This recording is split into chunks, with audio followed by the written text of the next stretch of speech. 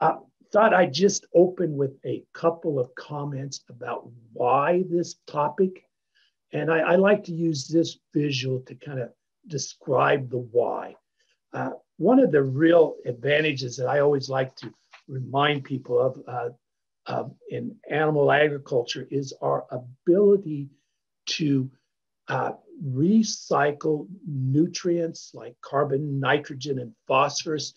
And if we do it efficiently, we create a very environmentally sustainable system. The manure nutrients that an animal does not harvest for meat and milk can then be used in our crops and our soil system. And some of those crop and soils are going to produce the animal feeds that we recycle back to the animals again, and then on to the manure again.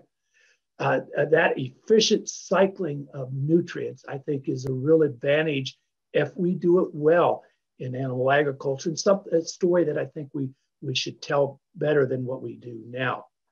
Now, in many ways, this kind of simplified model kind of describes how my grandfather did things in terms of the system. I remember as a very young kid in watching him, how he valued manure at that point in time.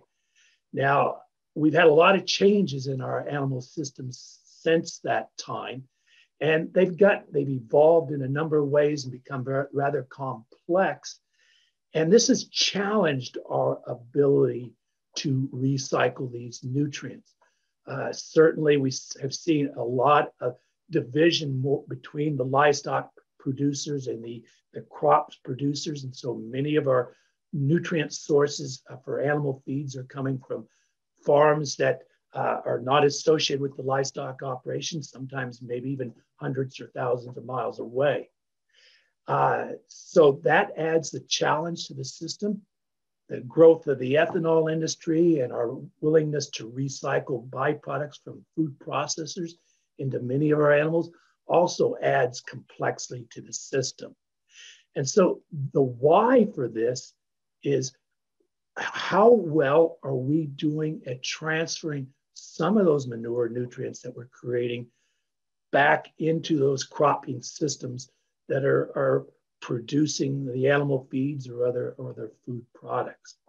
So our why for today is, how well are we creating that arrow of transferring some of those nutrients into some of the other crop farms that are creating the feeds we need?